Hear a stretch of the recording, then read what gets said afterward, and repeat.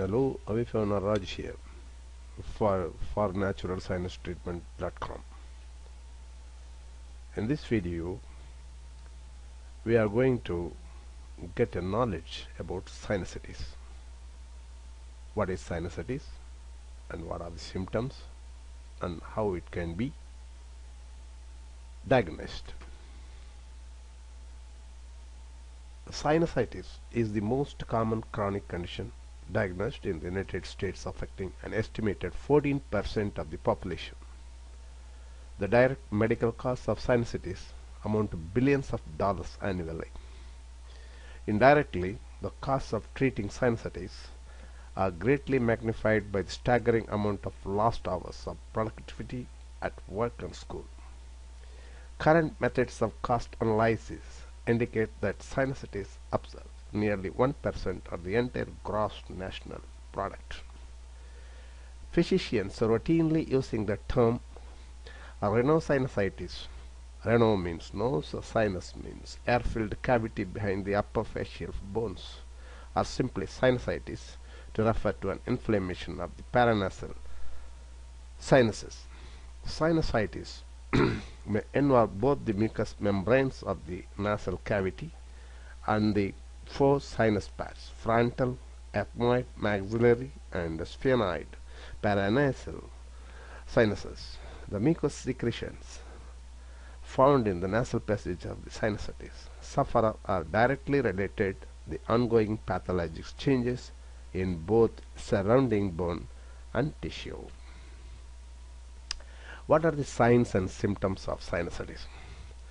Sinusitis is swelling or inflammation behind your cheekbones and forehead, affecting the lining of sinuses. And what are the major factors? Factors means the physical factors: thick colored post-nasal drainage or discharge becoming the yellowish to yellow green, congested nasal passages, sneezing, reduction or loss of sense of smell. Major factors again: facial pain, facial pressure, fullness, fever only with additional symptoms, pus in the nose upon physical exam. Okay, and there are minor factors: fever, fatigue, headache, hoarseness, the sound coming from the pharyngitis, bad breath, persistent cough, dental pain, irritability, clicking in ears, ear pain, stuffiness or blockage felt in the ears. And clinical categories of sinusitis infection: acute types. Acute sinusitis, it's shown duration less than 4 weeks. Acute sinusitis is sudden in onset and lasts up to 4 weeks. The symptoms resolve completely, and once the disease has been treated, antibiotics are no longer needed. A strong history consistent with acute sinusitis includes 2 or more major factors, or 1 major and 2 minor factors. However, the finding of nasal purulin, a strong indicator of accurate diagnosis. A suggestive history for white acute sinusitis should be included in the differential diagnosis, includes 1 major factor or 2 or more minor factors. In the absence of other nasal factors, fever or pain alone does not constitute a strong history. Severe, prolonged or worsening infections may be associated with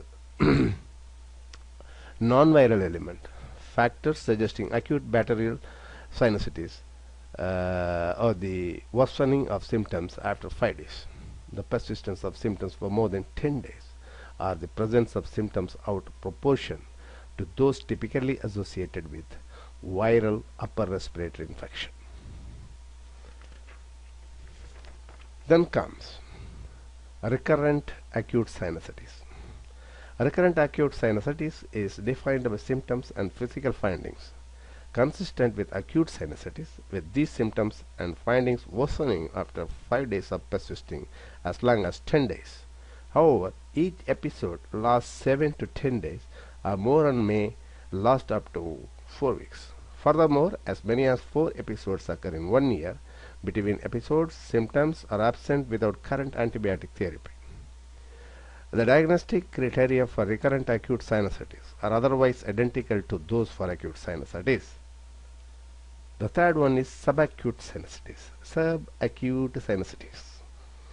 Subacute sinusitis represents a continuum of natural progression of acute sinusitis that has not resolved. This condition is diagnosed after a 4-week duration of acute sinusitis, and it lasts up to 12 weeks.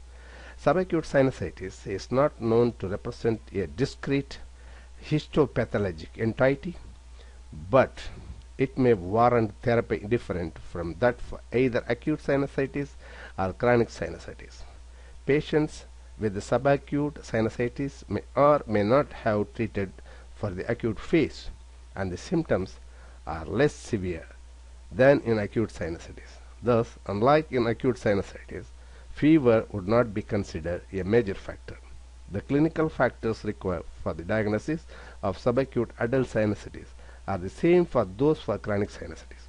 Subacute sinusitis usually resolves completely after an effective medical regimen. Okay, then we can see some pictures. This is a left nasal endoscopic view, recurrent sinusitis following surgery, showing extensive mucus discharge from left maxillary sinus opening, and right nasal endoscopic view showing extensive scar tissue from right middle of temporary, a lateral nasal wall, obstructing the ethmoidal sinus drainage. Clinical categories. Here it comes: sinusitis infection, chronic types. See the left image, chronic and sinusitis on the right side following sinus surgery. On the right side one shows the chronic sinusitis, on the right side with pipes. Okay, a chronic sinusitis, duration greater than 12 weeks.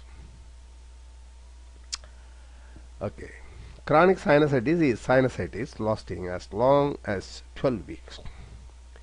The diagnosis of chronic sinusitis is confirmed by the major and minor clinical factors complex described previously, with or without findings on the physical examination. A strong history consistent with the chronic sinusitis includes the presence of 2 or more major factors, or 1 major and 2 minor factors. Factors we have seen already, major factors and minor factors. Outcomes, fevers, fatigue, these are all minors, and the previous one for major. A history suggesting that the chronic sinusitis should be considered in the differential diagnosis includes 2 or more minor factors or 1 major factor. Facial pain does not constitute a strong history in the absence of other nasal factors. Cultures may be particular value in identifying resistance microbial flora.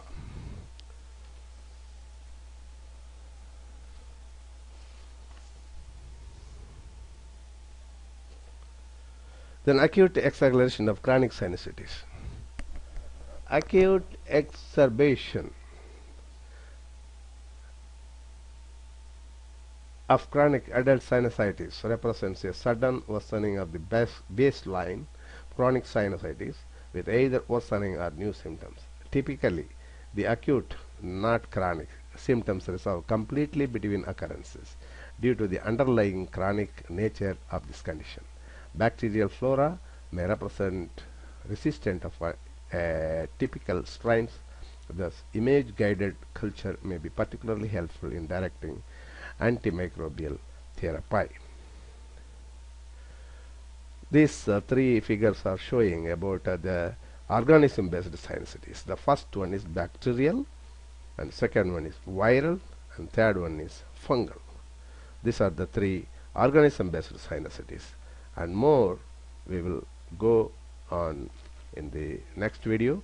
And now we will go through a summary and how we can prevent sinusitis.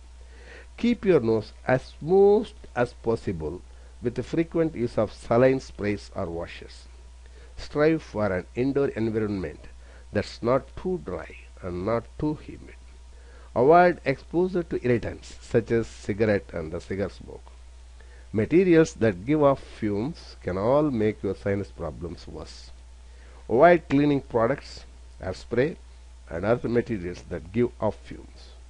If you have not been tested for allergies and you are getting frequent sinus infections, ask your healthcare professional to give you an allergy evaluation or refer you to an allergy specialist. Avoid long periods of swimming in pools treated with chlorine, which can irritate the lining of the nose and sinuses. Avoid water diving, which forces water into the sinuses from the nasal passages.